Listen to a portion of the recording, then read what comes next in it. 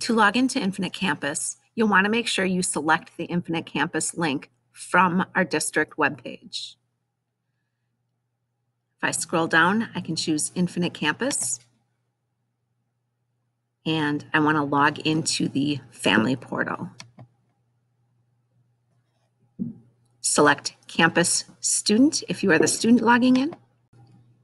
Here's how to log into Infinite Campus. Your username is your student ID number. This is the number that can be found on your student ID badge. It is the number that you use to get lunch. It is the number you use to check out library books, but it can be found on your student ID badge.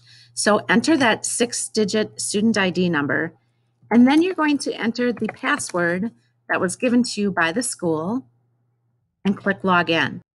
Once it accepts your username and password, you need to put in that same old password here, the one given to you by your school, and then you need to create a new password.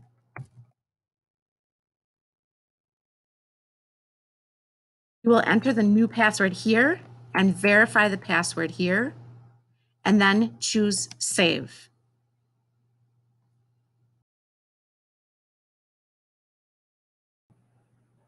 The next time that you log into Infinite Campus, you'll use that same 6-digit user ID number that's found on your student ID badge, and the password will be the new password that you've created.